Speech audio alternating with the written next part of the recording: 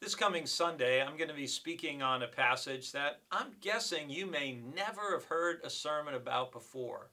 It's a brief, rather obscure passage from the end of Joshua chapter 5, verses 13 to 15.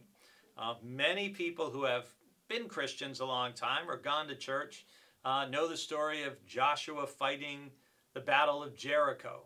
And this brief passage happens just before that.